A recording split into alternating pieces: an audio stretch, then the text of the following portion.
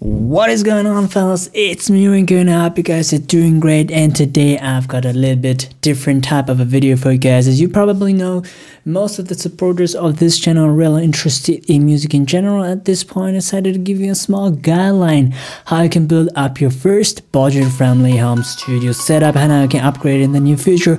So stay tuned and let's get right in.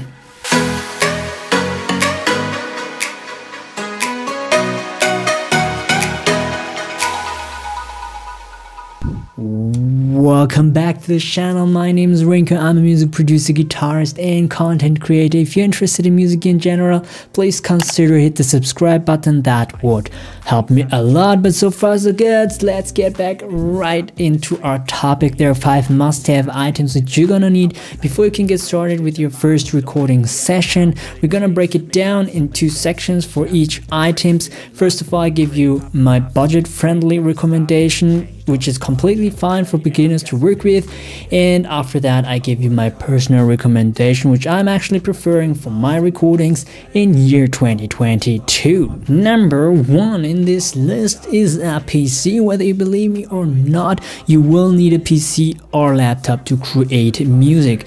There are a couple of methods to do the same thing on your smartphone or tablet, but in my opinion these are not the tools you should go for if you want to grow or take music making much more seriously. But fortunately, you'll be completely fine if you've got a normal working PC with a decent performance level like the Intel i5, the 6th generation or above, and I think it is nothing special anymore in year 2022. The only specs you should care about is your storage, at least 50 gigabytes, and your RAM capacity from 4 up to 8 gigabytes. You have to keep it in mind, if you're working with smaller RAM capacities, you'll be significantly frustrated while working on your projects because your whole system's gonna freeze or jiggle and you're gonna crush your device instead your track.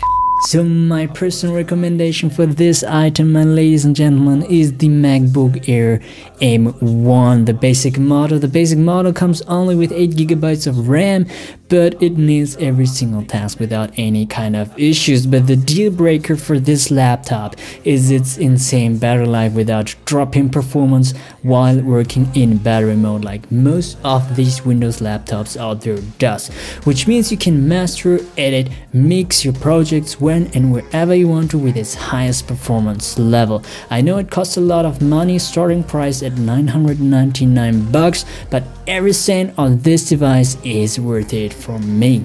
Number 2 of this list is a DAW, a digital audio workstation. This is where all the magic happens. This software allows you to do all these fancy music stuff on your PC. It is actually like a workbench where you're gonna work all day long for your precious works. That's why the decision of a DAW is so damn important, because the DAW will decide how comfortable you can actually create your own music. The most known DAWs out there is Studio One from Presonus, Cubase from Steinberg, Ableton Live from Ableton, and Logic Pro from Apple. The first 3 options are available on Mac OS and Windows, but Logic Pro is still exclusive for Apple users. And in my opinion, guys, Studio One, the studio version of it, I know it's a little bit confusing, but this is the best DAW you can get for 50 bucks right now on the market. It gives you tons of software instruments which sounds pretty decent and customizable, a lot of sound presets, and a dark minimalistic design, which makes this software so intuitive to use. All the beginners out there will definitely appreciate how this DAW is actually built up. No matter what OS you're using, for this amount of money you'll never get a better option somewhere else.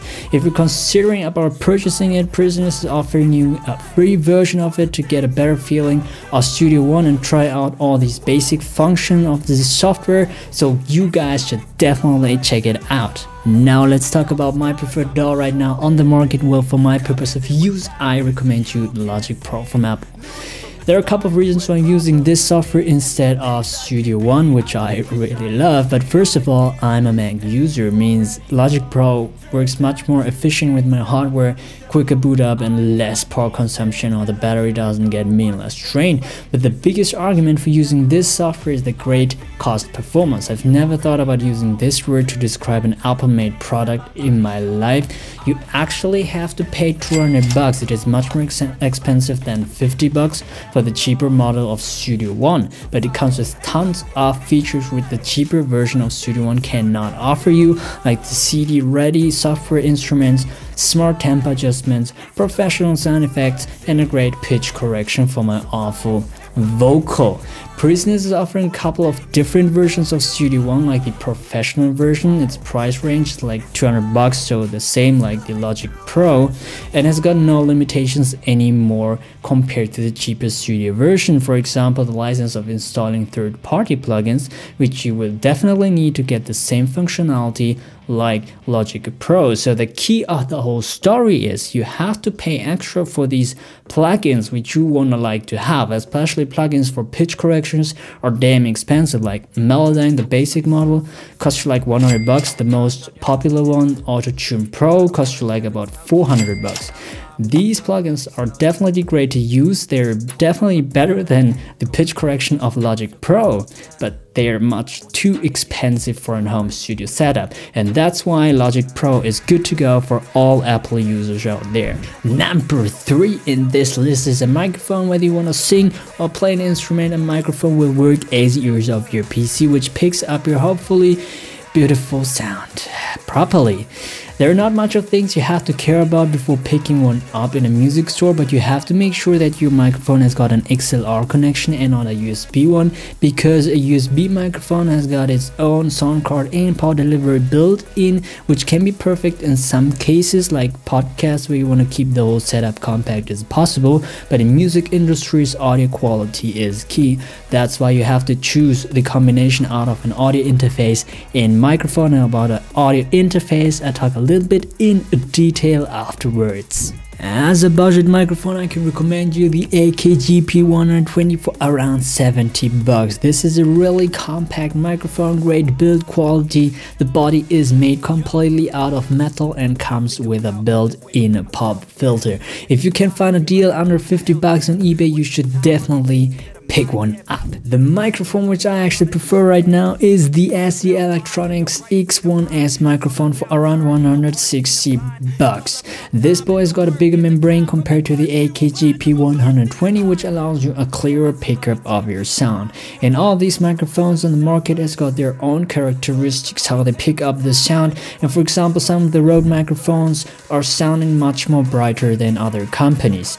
And with this X1S I can get a nice natural sound, which makes for me much easier to edit it in the post. Number 4 on this list is an audio interface. An audio interface is a gear which connects the digital and audio world together. First of all, an audio interface lets you input all your vocals and instruments to your PC and gives you the possibility to monitor your live sounds without any kind of noticeable latency. And this feature is definitely necessary if you want to sing or play along to an existing track. For example, if you want to play an awesome lick on your electric guitar, I think it is impossible if you cannot actually hear what you're playing. But most of these audio interfaces are definitely useful and already budget friendly if you're not choosing the high-end models out of the professional areas. They are definitely too pricey. The common companies which are producing audio interfaces are Presonus, Steinberg, or Focusrite.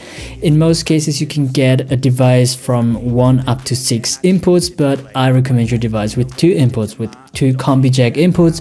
Means you can use these 2 inputs for XLR and line in, which make this device so much versatile. For this product, my ladies and gentlemen, my personal recommendation is actually the same like the budget friendly recommendation. I'm using the Presonus Audiobox i2. This blue compact guy is not the latest and not the most beautiful model on the market, but really does its job perfectly. It has these 2 combi jack inputs, separate volume control, and line out for studio speakers if you want to use them, in a 48-volt power delivery for the XLR microphone. You can get this for around $130 right now, So far so good, sounds like a decent product but nothing special.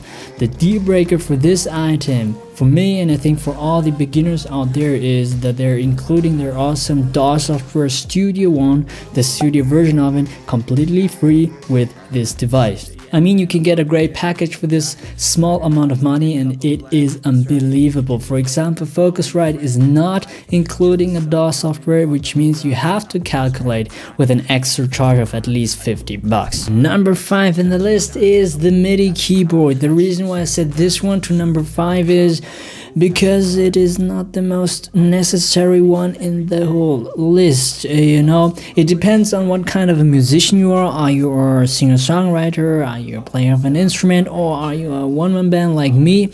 This MIDI keyboard will definitely make your workflow much more efficient. But for a person who actually plays every single sound which has to be recorded, a MIDI keyboard could be a little bit useless. But for all the people out there, or most of the people out there, this keyboard would definitely make your workflow much more efficient. It is something like a normal keyboard with a specific type of a layout made for musicians. You can control with it your software instruments without typing everything in. Let's say you've got a piano melody with couple of chords. Of course, you can type everything in with your mouse and click on each sound which has to be played, but a MIDI keyboard lets you do the same process in a much more intuitive way. Yeah, for this item, my personal recommendation is actually the budget-friendly recommendation. Again, my daily driver is the Mini Mark II from AKAI Professionals. It is a simple build compact piece of plastic, but for my usage completely great. It comes for around 90 bucks, so it is really cheap. It's not bulky, minimalistic design, great drum pads, built-in, lightweight, and it's plug and play. Of course, the keys are definitely not premium. They feel honestly like a toy compared to a normal keyboard, but I don't use them to play on a live stage or play the greatest solos in my track. It is like I won't pay so much of money for a super expensive gaming setup if I actually only play Fortnite. Nevertheless, this product is completely fine without any kind of fancy features, but it should be definitely a great choice for all beginners out there. So this was my small guideline for building up your first budget-friendly home studio setup and how you can upgrade it in the new feature.